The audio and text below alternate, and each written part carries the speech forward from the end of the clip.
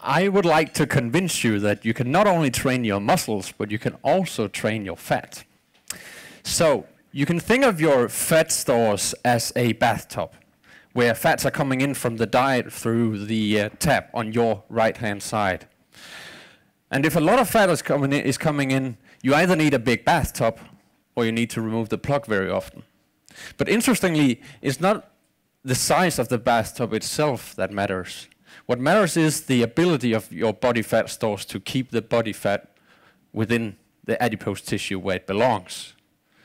So on your left-hand side, if too much fat comes into the bathtub, it gets stored in other compartments of the body, which is increasing the risk for metabolic disease. One thing that is important with the bathtub is the plug, and that's tightly regulated. So when we rest, the plug is in, but when we exercise, the plug is removed in order to fuel the working muscles with fat during exercise. And a number of proteins are responsible for the function of the body fat stores, including the plug function. So me and my research group, we set out to investigate if the amount of certain proteins changed with exercise training.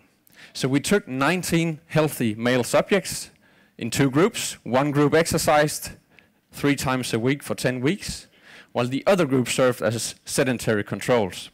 And we took out a biopsy from the abdominal region of the body fat and investigated the expression of a variety of proteins.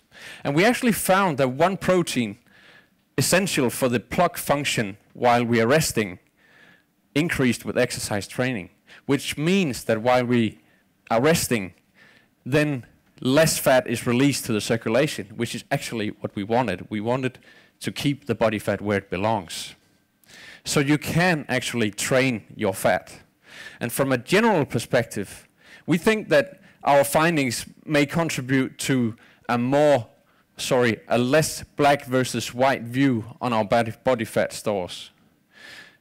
So that our body fat is not only about judging it by size, it's judging it by the quality. And we found that exercise is at least one way to improve the quality of your body fat. Thank you for your attention.